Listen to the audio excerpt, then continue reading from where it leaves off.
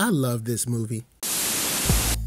Late Ill Kid at OneYoungsta, holding it down, bringing you that Street Geek and Nerd Soul. And what is up, my people? Today we got another movie review, and this movie review is another amazing, super duper ultimate flick called Queen of Katwe. Bruh, go see this movie. That's all I gotta say. That's the review. Review over. Go see this movie. The movie comes out on September 23rd, select cities, and then it's opening wide on September 30th. Go see this movie. Queen of Katwe, if you didn't know, is a film about a young girl who is enthralled with the game of chess. She happens upon the game, becomes consumed and surrounded and just invigorated by this game because it is a way that kind of brings out her genius, and it follows her family, how it affects her community, how it affects her school.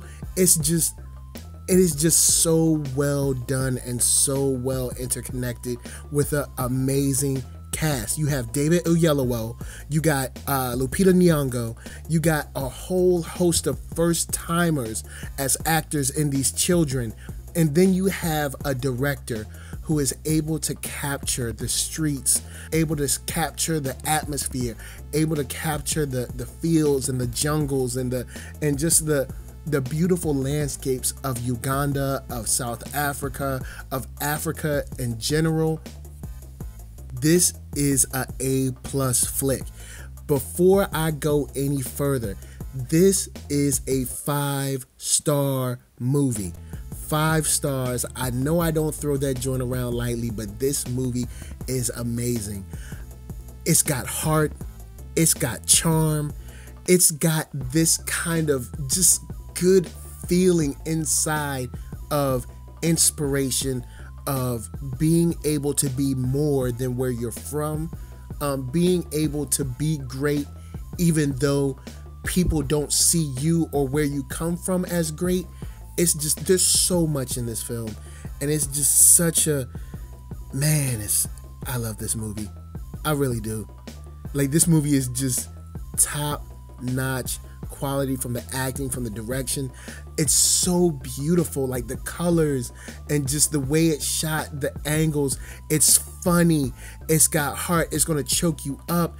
It's great for a family, it's great for a couple. It's just, this is a movie that I can really recommend to anyone, regardless of their age. This movie has something for everybody, and I've just got to say once again, this is another Disney film this year that is just swinging for the fences and connecting wonderfully. You've got just a whole host of everything going right in this film, from the shots to the emotion to the comedy to it's just A+, yo. I really love this story. It's the story of just greatness and just becoming who you should be, and I love this film. Real quick before I bounce, I'd love to give a shout out to Tendo Ngenda, who gave me some exclusive access this week to the inside of just dealing with the behind the scenes, doing Q&As, speaking at colleges. And as an executive producer on this film, this guy has been with this film for the last 6 years since its inception. He loves this film, and it shows. It shows in his demeanor. It shows in the film that everybody that was involved in this just loves it. So big shout out to Tendo Ngenda. Big shout out to Disney for giving me exclusive access this week. Also, big shout out to just all of these child actors that came just with world-class talent on this project. I am so excited to see this. So I'm excited to go see it again.